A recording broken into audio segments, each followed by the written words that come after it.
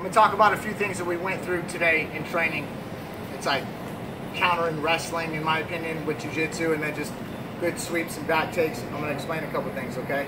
So when we get to this position where we have our opponent's head trapped and I can get underneath his arm, happens off a failed guillotine a lot. This arm can be over here.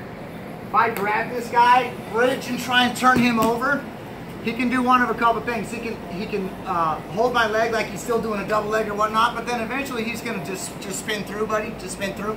Come on top. Yeah, then he's gonna come on top, and I could lose that because I have no control of him. Okay.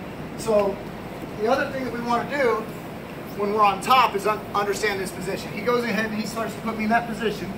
He turns me over. I'm trying to hold this double leg as much as I can with good shoulder pressure. I'm holding his elbow. Then I'm going to switch this at one point. I'm going to go from this elbow with this hand to my right hand over here, and this arm goes underneath the neck. I roll over him, and I get a good Darce.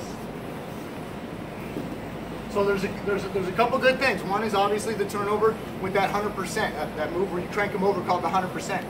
That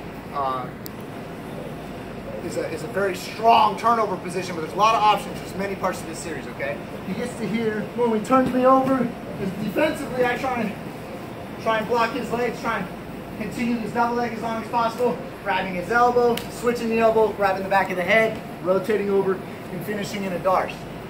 Now, to change that, what I want you to understand is this concept, okay? So if I'm in this position here, if I now grab his elbow and push it this way, when I bridge and turn him over, he'll try and turn into me, but you notice his arm gets turked. Turk, right? Wrestlers call this a turk, not allowing him to turn in. So I'm turking him here. We have all kinds of options that really turn over, buddy. Turn over, right? He can't. So I'm able to like eventually take his back, right? I can land in his arms reaching over. I put him in a crucifix. I can actually hip out a little bit, put him in a triangle crucifix, right? So there's several different ways that I can land there. Let's do that one more time.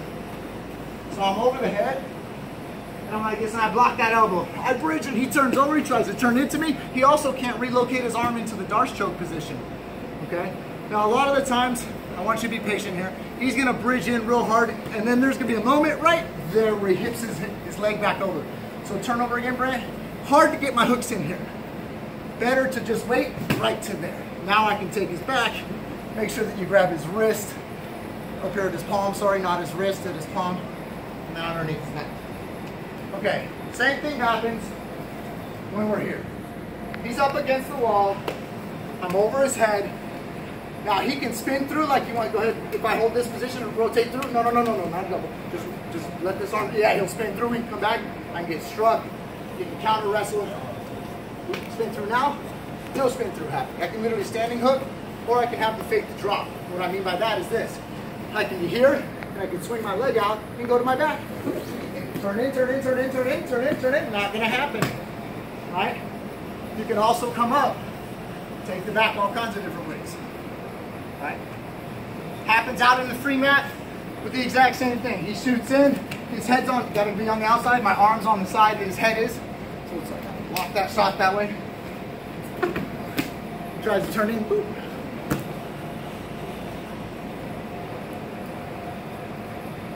So we're drilling that, right? And then my man Johnny Bedford takes over and says, watch this, go. He was just in this position. We're in same position. We go over the head, 100%. Right, I sacrifice throw again. Can't turn in, tries to turn in. And my thought was I can never get the crucifix. He keeps trying to turn in, and always leads back to the back for me. Anytime I get the back, especially with my hand on one side, my mind automatically goes Walsh Choke. So as I force him to take his back now, I use my right hook and I use my right elbow when I get him back to his other side. And as he starts building his base and wanting to fight here, he leaves his hands, and this is where I make my connection. I leave this grip right through the bicep, connecting my left hand to the fat part, and I sit up and I choke.